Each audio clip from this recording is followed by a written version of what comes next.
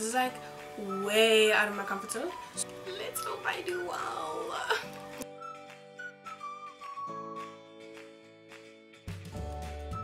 Hi everyone. For those of you that don't know me, my name is Buhle and I'm adopted. The whole point of this video is just to shed some light on adoption. Like, you just want to just give some background. Okay, so obviously, like I said, I am adopted and I've been with my family for coming up 12 years on the 9th of November, which when I post this will be today. So today is my 12 years. Yeah, so happy World Adoption Day. Yeah, so if you just want to like support adoption and stuff, just post a picture with a smiley face on your hand and just hashtag it as hashtag World Adoption Day.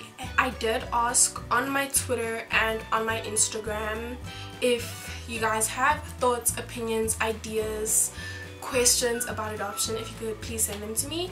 I'm gonna answer them now and I'm gonna do my best. All of the things that are said in this video are my opinion, my experience, so what is true for me may not always be true for every single adoptee. So I just want you to keep that in the back of your head so that if you meet somebody else and their experiences are not the same as mine, that you don't come for me. If I do laugh and it's not necessarily something that I should be laughing at, then just bear with me. It is my coping mechanism. I do that a lot. If you know me in person, you know that I do that. I'm just gonna go through the questions now and I'm gonna answer them to the best of my ability, and yeah, so let's get to it. There's a lot of people who are just like saying adoption is really great and it's positive, and you guys had like a lot of really nice things to say about adoption, so I'm really thankful for that, so thank you.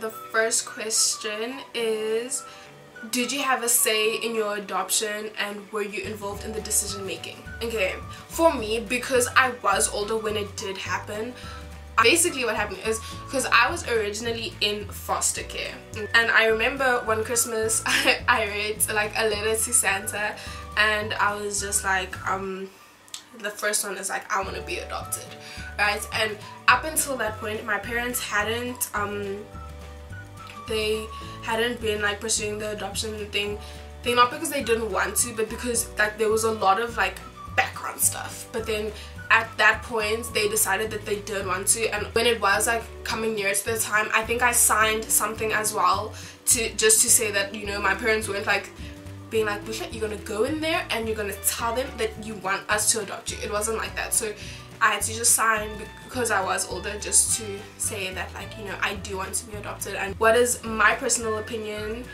on the adoption process? Does the process of adoption need any changes and improvements? For me, it was just very, very lengthy, but every adoption is different. But mine was exceptionally lengthy. It depends on your situation, I guess, because sometimes it is very quick and it is very easy to just like finalize it, complete it, and you'll be done. But mine did take very long because there was a lot of things that did have to be sorted out. So it's lengthy. It's very lengthy. I don't know. I had to go to court many times. You know, you go and then you think it's done, but it's not, because then you go again and you go again. So that is annoying, but I think it's worth it because I am where I am. So yeah. Have you experienced bullying because of the fact that you are adopted? Okay, I don't think I have. I don't remember being bullied for it, and if it was, you know, people probably spoke behind my back, but I do not remember. There was, however, an incident when I was 9 years old. It was the pettiest fight of my life, I'm not even kidding, and I remember it, and at the time it genuinely hurt my feelings. It did. He did say, haha, you're adopted because no one loves you. But when I got home that day, I think my mom and my brothers and my dad, they all said to me, which I think is like the best thing ever, is like, at the end of the day, like, it sounds so bad. Obviously they were trying to make me feel better, so I'm not saying like to anybody who's not adopted that you weren't wanted, but it was just like, just remember, like, you were chosen to be a part of this family. My parents just kind of got stuck with him. But I don't remember any time of actually like being bullied about the fact that I am adopted. I think people are always like, oh my gosh, that's so cool. Everybody wants to know like why. Oh my gosh, that's so cool. Like, is it fun? Like, what's it like? You know, tell me, what's it like? People will ask me, what's it like growing up with white parents? And I'm just like, I don't know. Like, it's my normal. Like, so it's the same way you feel with growing up with your parents is the same way that I feel growing up with my parents. They like stigma related to adoption. I don't know. Like, I know people have the thing about us racial adoptions. I know a lot of people don't like that. People just don't agree with it. I feel like if you're giving somebody a loving home, taking them out of a negative situation and putting them into a better situation where they can prosper, where they are given certain opportunities, then I think it's really okay, and that race should not be a defining factor like into whether or not you will adopt somebody. I just think it's always just like, just do what's best for the child. Explain the process from your point of view, like meeting your parents and siblings, etc. Then there's one that ties into this, which is how do they go about processing or introducing a child to their potential adoptive parents. Basically how they kind of like did it is, because my sister is 1 year older than me, so we were like friends. We started having like play dates. So it started being like I'd sleep over a night, then it was the weekends, and I'm not sure if I did a holiday. Like, it was just like every single time it just like was doing like more and more and more. Eventually I just went home with them. But so it was like, it was a process, but they obviously couldn't just like take me and just like throw me there. Like, do you feel like a stranger when you go home with your new family, or do you feel excited? Like, I was excited because like this is my family, this is where I'm gonna live, you know, and because I knew what was happening, like I was kept in the loop the whole time. So I was very, very excited. When you tell people you've been adopted, are their reactions good or bad? Mostly good, I think. I don't think anybody's ever reacted negatively to the fact that I'm adopted. People are just always like shocked and be like, oh my gosh. And like people will be like, it makes sense now. I sound very white. I do. How do you feel when people talk about their biological parents and you're in the room? Never affected me, ever. Like, your parents are your parents, my parents are my parents. I don't refer to my biological parents like as my parents. They are not mom and dad to me. They are biological parents. I've never felt triggered by it in any way, like, because I have parents. I do. I have my mom and my dad. I do. So it's never affected me. Do adopted kids always want to know about their biological parents? I think every single person is different. I know my birth mother. I haven't met my birth father, but I know who he is, and if at some stage in my life I do want to meet them, my parents have given me, like, you know, they've never said that I'm not allowed to. I am allowed to. Right now where I am, I do not want to. So I've never wanted to. I've never seeked a relationship with them. You feel like you're not part of the family? No. Is that the right answer? I mean, I feel like I'm part of the family. I've always been a part of the family. I don't think I've ever felt left out or excluded. And yeah, I don't know, this is my family. Did or do you feel the need to tell people that you're adopted? Why or why not? I don't just go around telling people, oh my gosh, did you know I'm adopted? No, I've never done that. I think it's something that if it comes up, it comes up. If it doesn't, it doesn't, and that's okay. I think the only time I do tell people that I am adopted is when I am at the tills. The tills are just like the worst experience of my life. I'm not even kidding. I don't speak an African language, and I used to when I was younger. I did, but then I learned English, and then my parents, they gave me the option, like they asked me if I wanted to learn again, and I did not want to. It was negative, like speaking an African language at that time in my life was negative. It took me back to a negative time in my life, and it brought back bad memories. I did not want to learn. People will, like at the tills, they will greet me in whatever language of the day. It's a different language every single time, and I'll respond in English. Okay, why are you not speaking back in? Insert all the languages.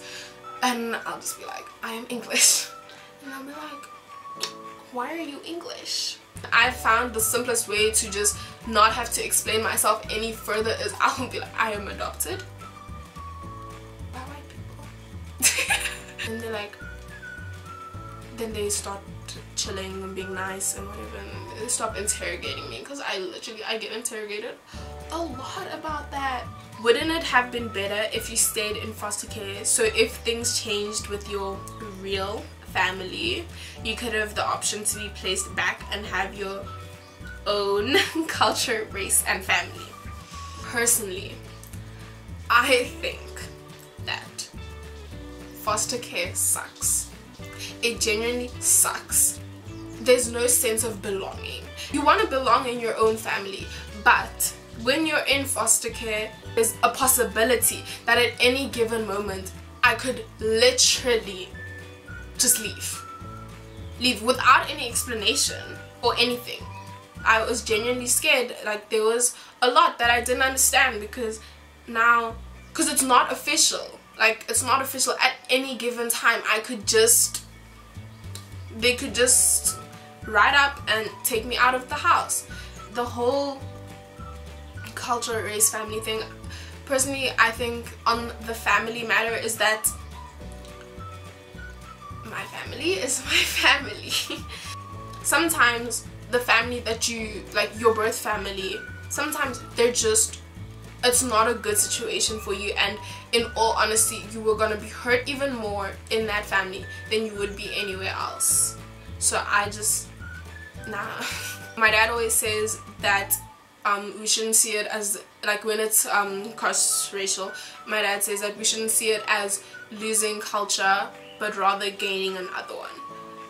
I am black, and nobody can take that away from me. No matter what you say, it doesn't matter where I grew up or anything, you cannot take the fact that I am black away from me. I get to enjoy both sides of my culture, because obviously there's the white culture that I grew up with, so I have that, and there's the black culture that I do have access to. I have both cultures at my disposal, you know? So I'm very grateful for that. How is foster care and adoption different? Adoption, you are secure and you know that you're not going anywhere after this. Like, this is your family and nobody can come and take you away because you're safe, you're home. Foster care is just, it's scary, I guess, because you don't know what's gonna happen. Anything can happen. You can be taken away at a moment's notice. Adoption is definitely more secure. How could your parents have better helped you prepare for dealing with racism? Like, I've never actually had to like proper like deal with racism. I mean, obviously there are people that stare. People will stare. Like, if there's two white parents and a black child walking, people will stare. If you don't stare, it makes the child feel bad, uncomfortable. Just don't stare. That's all I ask. Do not stare, because we feel it. Even if you think that we cannot see it, we can feel your eyes on us. Do white people treat you differently as an adopted black person, and then the same as do black people treat me differently as an adopted person? I don't know if white people treat me differently. Like, I don't know how they would have treated me, whether or not they knew I was adopted. With black people, when they have met me and they realize that I only speak English, they've been like, you know, not like mad, but like annoyed, like been like upset with me because I don't speak an African language. But then the second I do tell them that I am adopted and I do have white parents, then they're more forgiving. Some people say that adoption is not a good thing. What do you think? I think adoption is good when it is in the best interest of the child. Adoption is good because it takes a child out of a most of the time really negative situations and puts them into a safer environment.